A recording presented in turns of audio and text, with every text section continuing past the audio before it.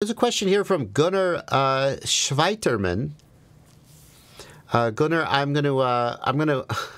Is Ghost Branch here? Is Ghost Branch FPV here? Gunnar, I'll get your question in just a second. Actually, you have to go soon. I'll tell my little anecdote after I get your question. The question from Gunnar Schweiterman. What is your question? Well, that's not your username. Jeff Gunther. El Jefe Gunther. El Jefe asks, my LEDs won't change colors. I update them in Betaflight, but nothing changes and they are always red. You have the Speedybee flight controller. Here's the issue. The issue is that the Speedybee flight controller has its own built-in LED controller.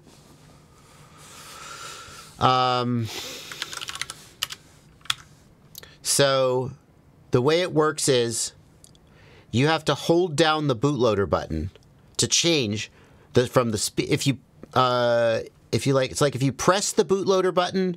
Let me see if I can find this documentation. Yeah,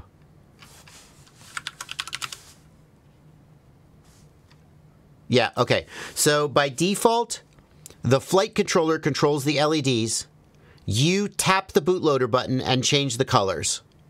But if you want Betaflight to control the LEDs, long press the bootloader button and it switches to let the flight controller control the LEDs. That's why they don't work. Okay. That's glad to answer that question. And thank you for being a patron.